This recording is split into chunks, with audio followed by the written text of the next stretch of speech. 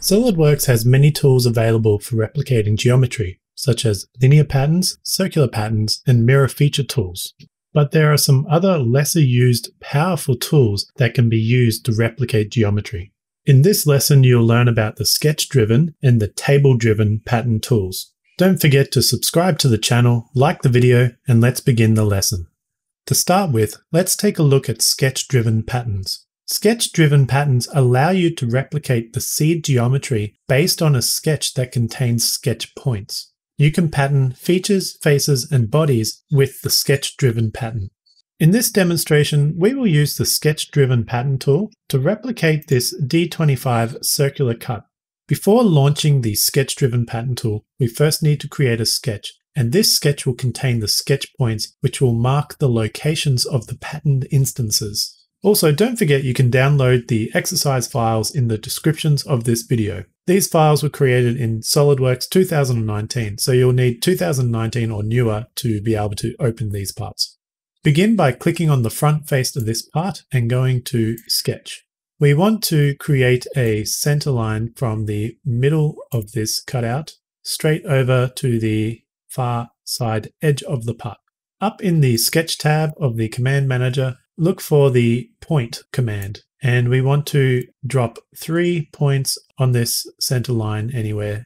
Click OK, and the next thing we want to do is dimension these points. So from the circle, from the center of the circle to the first point will be 80, and then from the point to the center of the circle again will be 130, and the final one will be 250.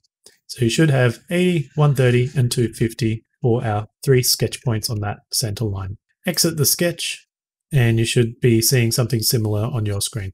It's also important to note here that the sketch-driven pattern tool only recognizes sketch points as the locations of the instances. This means that anything else in your sketch, such as lines, center lines, or other geometry, will just be ignored.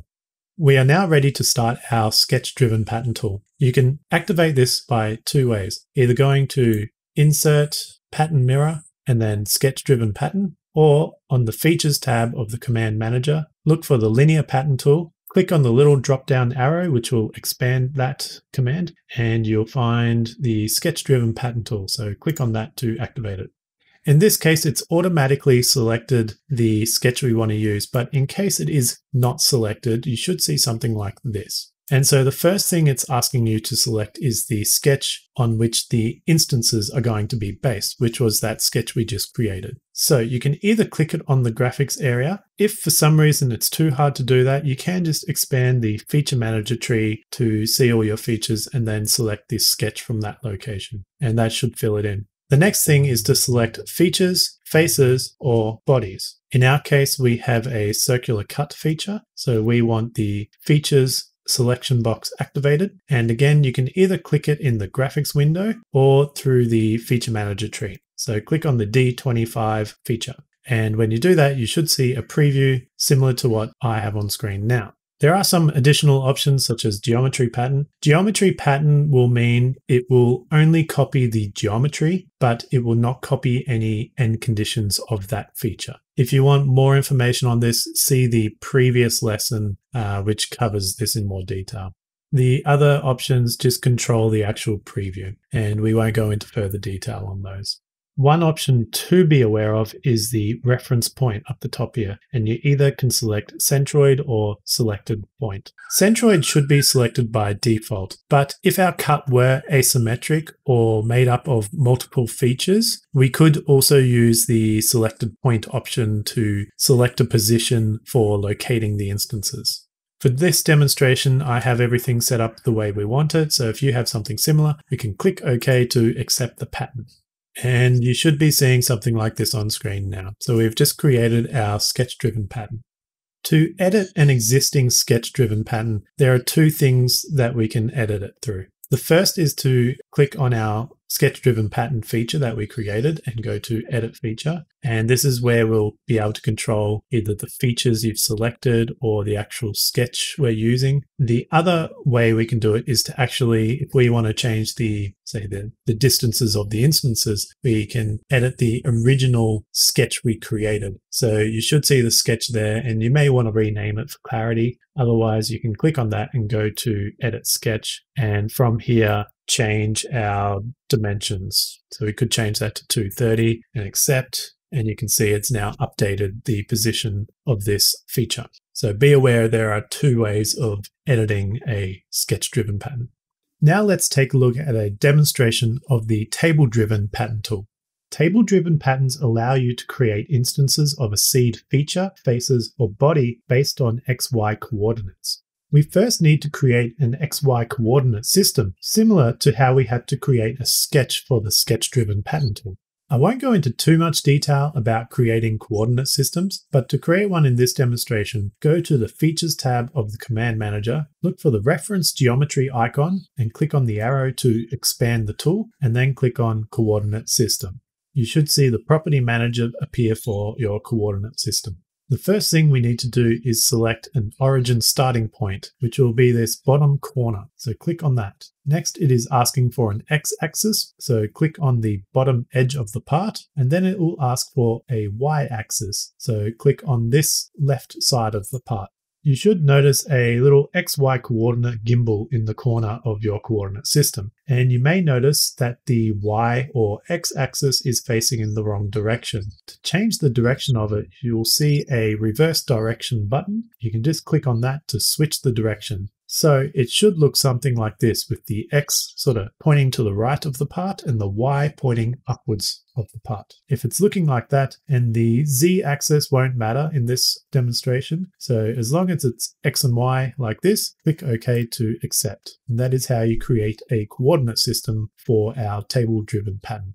Now we can launch the table-driven pattern tool, and to make it a little easier to view our preview and the pattern, we might want this part to be facing towards us. So to do that, you can click on the face and just look for an icon saying normal to. This should rotate it into view, so it's now perpendicular to our view.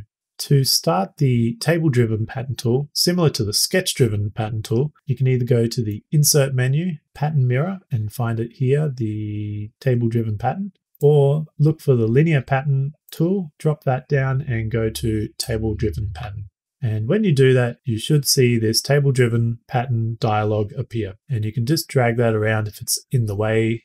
So we'll just drag it off to the side here. If it has already selected features for you, we can just clear that by right-clicking on it and going to Clear Selections. So in this dialog box, the first is a read from file. So if you have some XY data coordinates in an Excel spreadsheet or Word document, you can browse for it and add it in this case. But in our demonstration, we're going to manually add the data ourselves, so we can skip this section. The next section we want to pick is the coordinate system. So click in this box, and we want to click on our coordinate system in our Feature Manager tree. The next is either features, bodies, or faces. And in our case, the cutout is a feature. So we can click on the feature selection box, and we want to click on the D35. And when we do that, you will notice that some cells appear, similar to like an Excel spreadsheet. So it's already added the values for the first cutout for us, the 220 and 70, based on our coordinate system. So it's looking in the X direction 220, and then it's looking in the Y direction 70, and that's how it's basing that first location. To create additional instances, all we need to do is double click on one of these cells and start adding data. So let's add a few instances. The first one is going to be 50 and 230.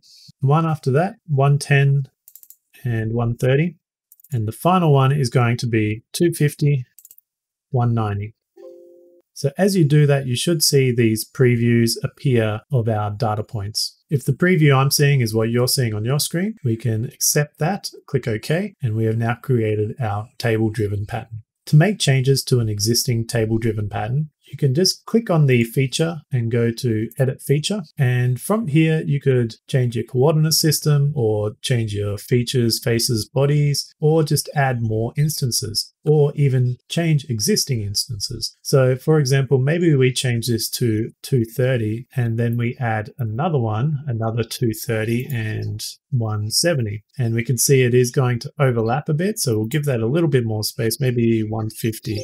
And there we go. So we can click OK, and that's how you edit an existing table-driven pattern. The final step in this demonstration is to hide this sketch for our sketch-driven pattern, as we no longer need to show this sketch. So you can do that by either clicking on the sketch and going to hide, or if it's a bit too difficult to click on it in the graphics window for some reason, you can just go to the feature manager tree, click on it and look for the hide icon and click on that. And now if we go to an isometric view, you can no longer see that sketch in the graphics window. So both the sketch-driven and the table-driven pattern tools are very powerful. It's best to be aware of these tools because you may not ever use them, but as long as you're aware of them, you may come across those situations where it's beneficial to use these tools. And that's why, as long as you practice using them once and just retain them in your memory, it's better than not knowing them at all.